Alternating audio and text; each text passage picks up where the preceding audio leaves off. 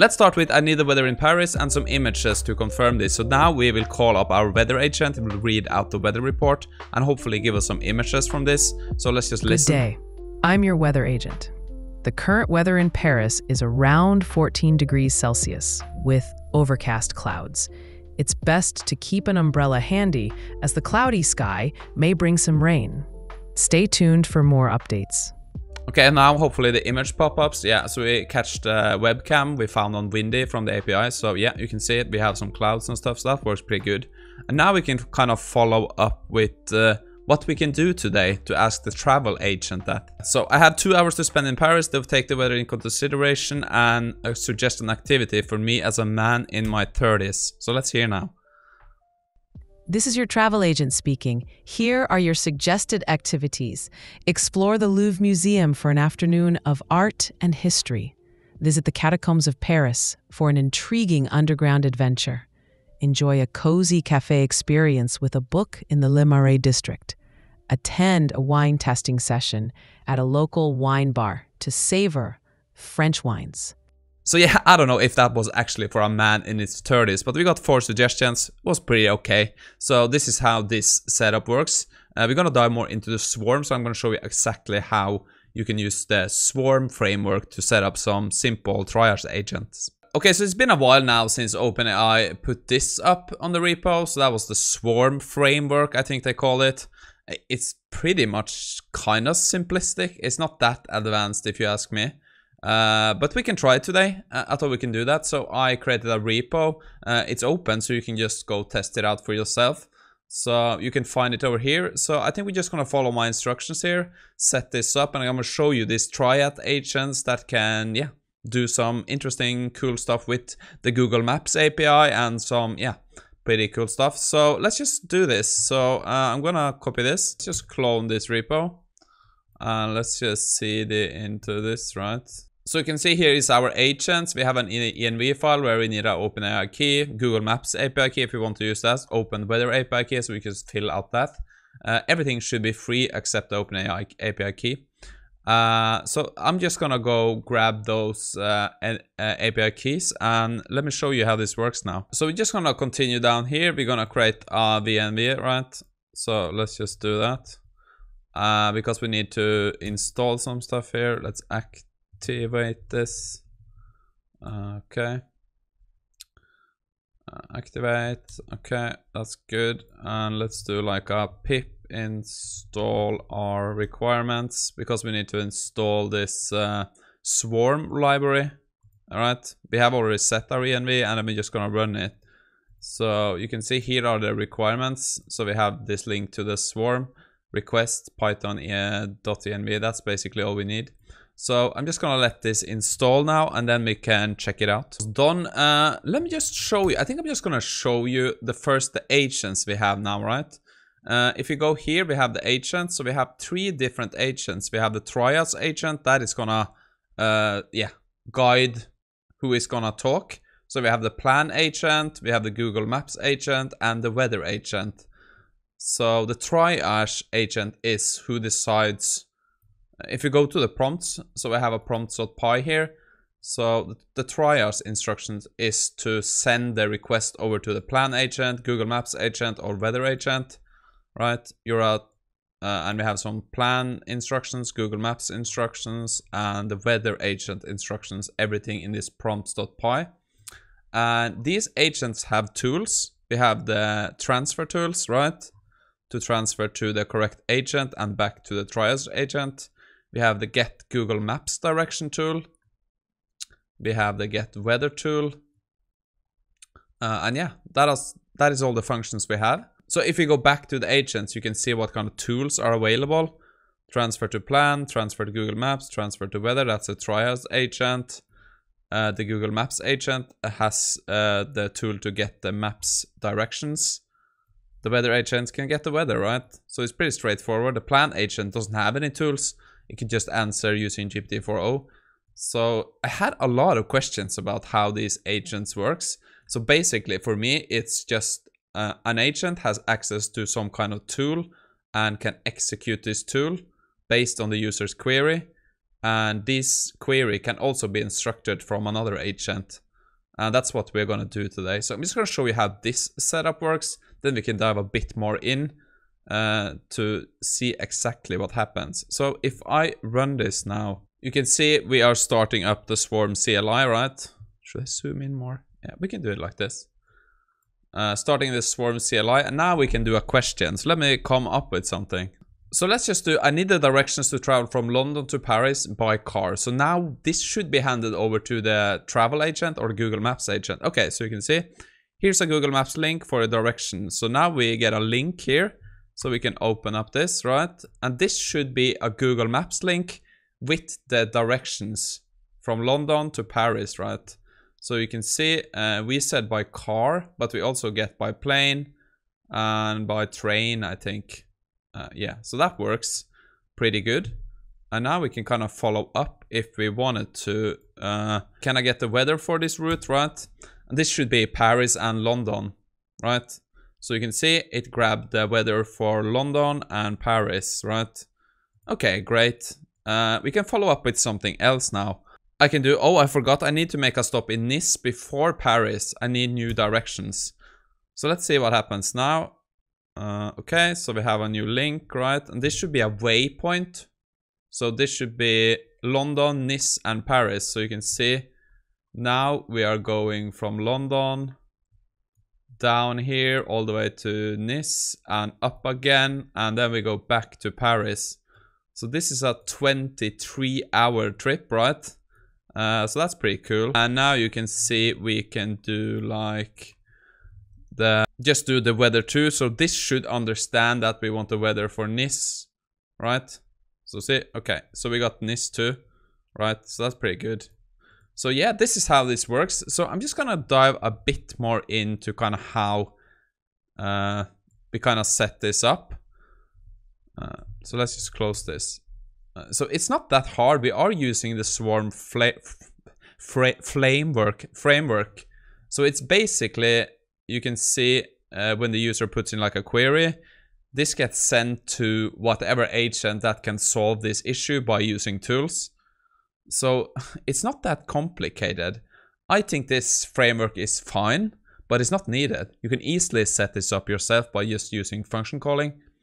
But I kind of like the structure here. We have the agents, right? That's pretty compact. We have the prompts for the agents, so we can import that. And we have the tools for the agents. So I kind of like the way we structure this. We structure it into tools, agents, and prompts. I think that's very simple.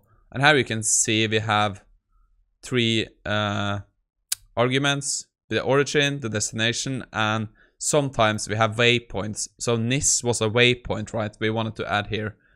So yeah, I don't know what else to say. I guess this framework works pretty good. So let's see if we can actually do some triaging here. So I can do, can I talk to the maps agent? So now you can see, they want me to specify. I just need to talk. Okay, so now you can see it transferred me to this Google Maps agent. That's fine. That triage works. Oh, I meant the plan agent, right? So now it's gonna transfer me back, hopefully. Yeah, transfer back to triage, transfer to plan. So this is how this works. So you can think of, like, you can have bunch of these agents, and the triage agent is gonna send you to the correct agent that kind of has the correct prompts, right? Because if we ask the plan agents to find the Google Maps, that's not gonna work. So this is kind of how this is set up. It's not something revolutionary, but it works pretty good. And I kind of like the triage thing. I think it's very structured and kind of nice to set up. So what happens if let's try to ask the plan agent to make a plan for us now. So I need the best route from New York to Miami by car. So now I'm wondering if this is going to be sent to the maps agent. Okay, so we got the plan agent. So here you can see the plan agent recommend we start in New York City, take the I-95 and key stops. And now we can kind of follow up with the maps agent. So we can just do make a direction map for me with a stop in Philadelphia and Jacksonville, right? And you can see we get this link. So hopefully now, yeah, you can see we go from New York to Philadelphia to Jacksonville to Miami, right? And we added all the waypoints. So yeah, this is how it's work. It's not much else to say actually. So I wanna just advise you, if you wanna play around with this, just go to my repo here and then you can change up the agents. It doesn't have to be these travel agents and with these tools and these prompts. I think this is just a simple framework. So you can just swap out all these instructions here and these tools with the tools you want, right? This could be anything. You can add in like image analyst from GPT-4o. Just do a bunch of other tools here. So what I actually think about this is, yeah, it's pretty cool, but it's nothing revolutionary, I think. It's a pretty neat setup, and it makes it a bit more structured. So that is kind of my takeaway from this swarm framework, or what they call it. But in the intro, you can hear I use this voice agent. So this is a bit of a different thing, since now the OpenAI API allows audio generation from the chat completion, right? So you can do audio output and audio input and audio output. So this goes all the ways. But today I'm just looked at audio output, right? So we can use this new model, GPT-4o audio preview. The issue is it's so expensive. So you can't almost not use it because it's so expensive. It's the same price as the real-time API, so that kind of limits everything. But I have tried it out, and yeah, it works, but it's so expensive. I don't know. It has to come a bit down for me, the price, before I can start using it fully. But the API is very neat. You just import base64, and we set it up like this. So we have the modalities, text and audio. We have a WAV file we can play. So that's simple to set up. We set the voice. And it's really easy to set up here, right? And we can play this and stuff. So that is the good thing. I really like the OpenAI documentation and the API. They do a great job on this, right? Other than that, there's not much else to say. You can see here they have the text in, text plus audio out, audio in, audio in. I kind of like the audio in part. We don't do any whisper translations, but we just put the audio in. I think it's gonna go to base 64 or something, and yeah, it works pretty good for what I have tested. But I kind of was inspired by the swarm, so I set this up. So this was what you saw in the intro. I don't know, we can do one more run of it, but it's nothing revolutionary.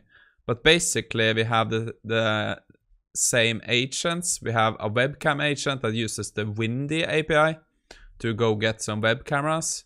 We have the weather agent that uses open weather map. Yeah, don't mind my key here. And you can see get weather with audio, right? So here you can see we are using the GPT-4o preview, audio preview model. The modalities is text and audio. We have the WAV file.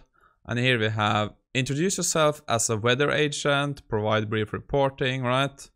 And we get the text response, and we need something to play the voice, right? For that, I'm using simple audio. So this will generate a WAV file, and we're just gonna play that on the response. So it's nothing more advanced than that. But the issue is, like I said, it's so expensive, right? So you can see we are playing it here. Try to play the audio, but continue if it fails, right? So yeah, I guess I demoed that already, but let's just do one quick test here. So when we start this now, we can just do, I need the weather in Oslo, right? So now this is just gonna use the tool, search up the weather. You can see it got this query, and it's gonna return the audio. I'm your weather agent.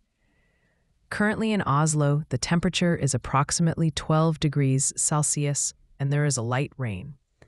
Please stay tuned for updated conditions. Stay safe and enjoy your day.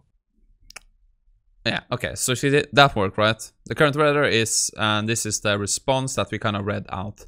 So yeah, But what is pretty cool is that we can also do, since this is like an agentic framework with context, we can follow up now. Since we know the weather is kind of bad, it's cold and it's raining, we can follow up something that's going to be transferred to our travel agent. Because in the start agent code here, we have something called main agent. So this is the main coordinator. So this is going to send, if the query is about weather, use this function. If it's about travel, use this. So this is going to switch between different functions we can use, right? So let me just ask something here. So let's just do, okay, what's a good thing to do in Oslo today? I got 2 hours. So hopefully now this will consider the weather. This is your travel agent speaking. Here are your suggested activities.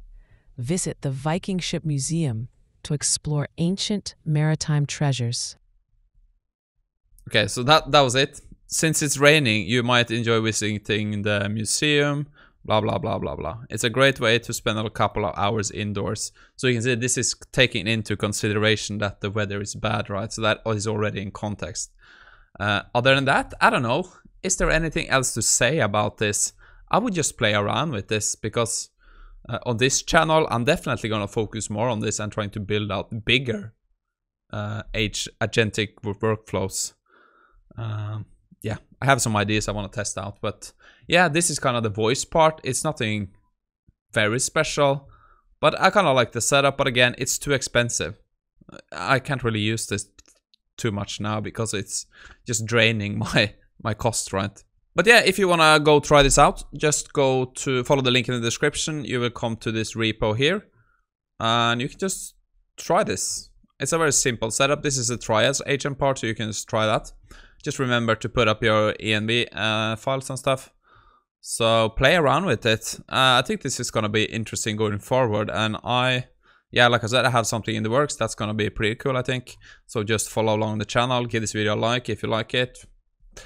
Yeah, and thank you for the support. If you want to become a member, I plan to do some more members videos going forward, so you can follow the link, become a member of the channel if you want access to the more in-depth tutorials. And yeah, thank you for tuning in. Hope you enjoyed it, and we speak again very soon.